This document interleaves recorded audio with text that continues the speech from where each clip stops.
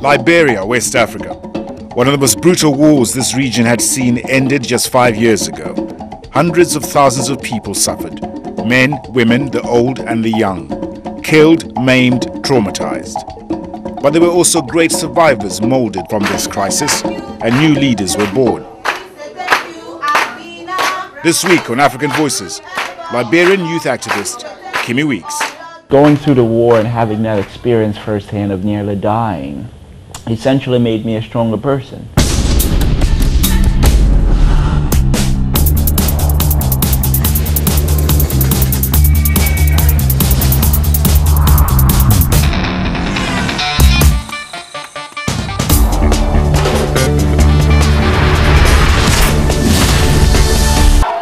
With the end of the war, Kimmie Weeks went about the business of following his calling to save Liberia's children.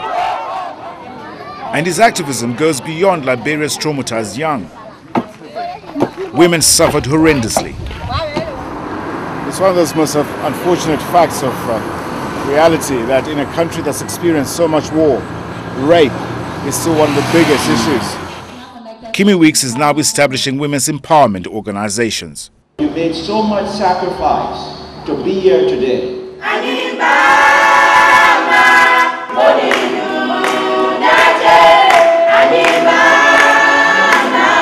I see a lot more smiling faces. I remember the first time I came, there were angry faces.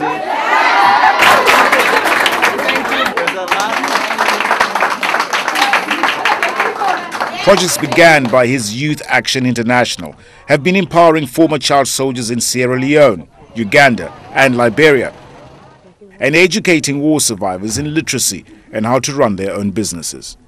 If Kimmie Weeks is now available to be a part of a team that's moving the country forward, we will welcome him with open arms, because he has done well for the country. He's done well for the youth of the world, and we recognize that when we made him our orator. He was the first youthful orator at our Independence Day celebration 2 years ago, and he's been working opening some centers that has been helping some of our young women, empowering them to be able to acquire the skills and be able to have income generation activities. So he's one of the young people that we certainly applaud.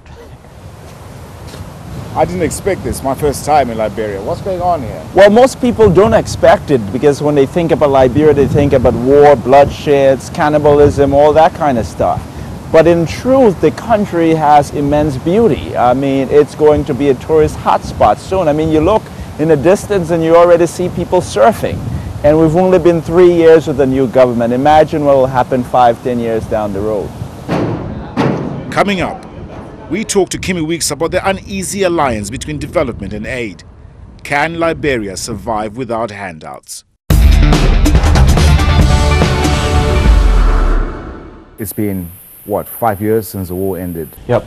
What do you see? Well, I see tremendous hope. I see hope everywhere. Lots of potential. And I think that anybody who really looks at Liberia and looks at it hard can see that as well. If you talk to, there's lots of issues. There's issues with unemployment. There's issues with youth who are angry. There's issues with youth who didn't get counseling. There's still issue with corruption, etc.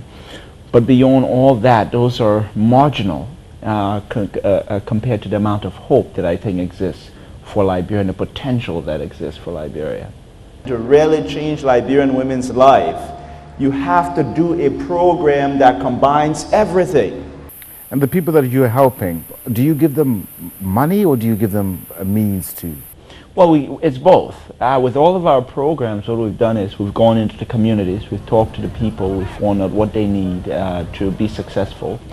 And then from that, we've developed the program. So the women who come into the Women's Center, for example, they do the training, they get trained, they get life skills, and then as they graduate, they get a microloan to start up their businesses. So they're not just going with knowledge, but they're also going with the tools to start up, and I think that's what's essential.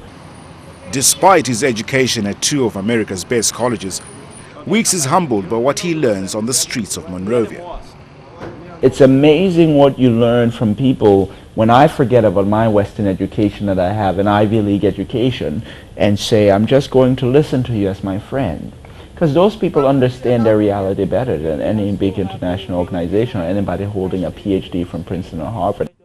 But the big organizations are still here, and Liberia is still a country on life support.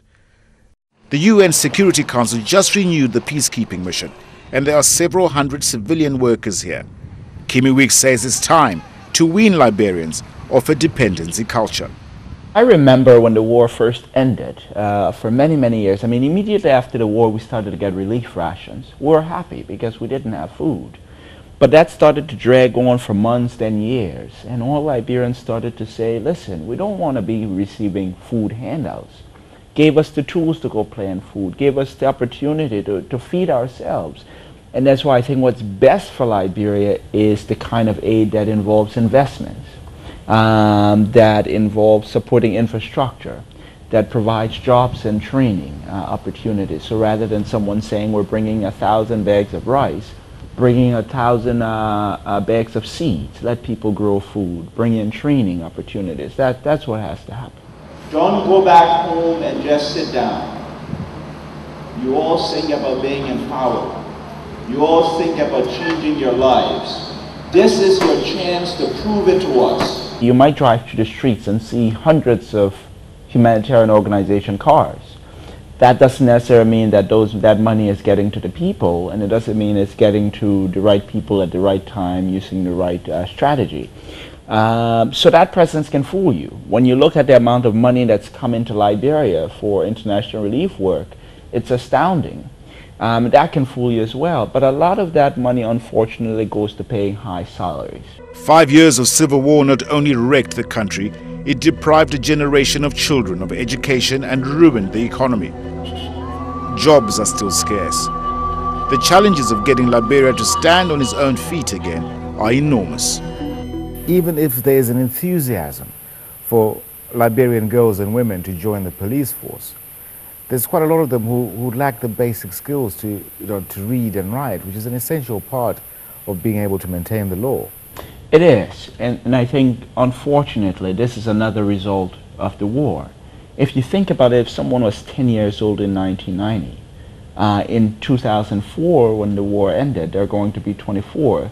That means that person has not had the opportunity to go to regular school for 14 years. So it's not because the Liberian people didn't want to go to school. It's not because we have a nation of people who don't want to read and write. That tells you that we are serious about education and we're serious about moving forward. Kimmie Weeks is part of the campaign to get the youth of Liberia mobilized.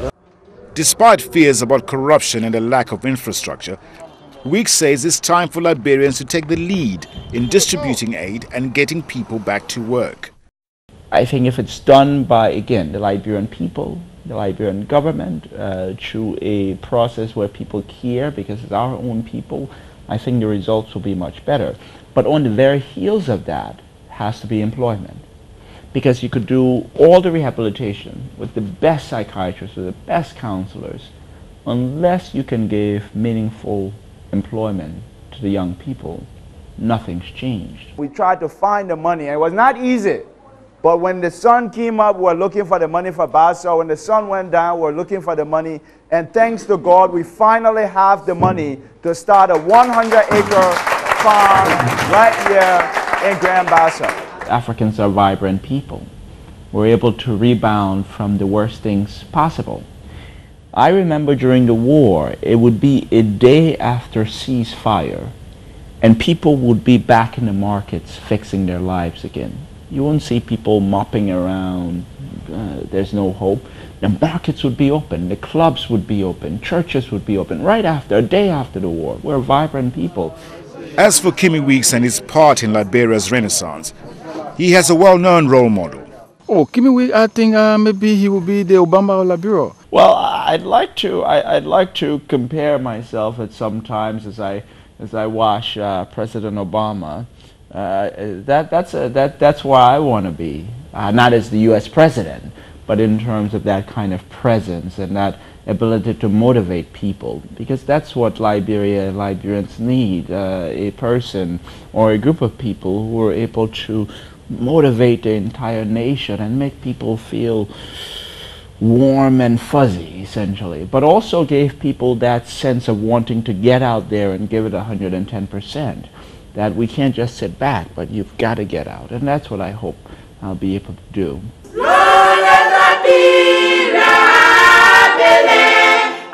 Liberians are singing again. They live in one of the world's poorest countries, and the specter of war hangs over them. But peace is taking hold, and Kimmie Weeks sees hope and optimism where once there was neither.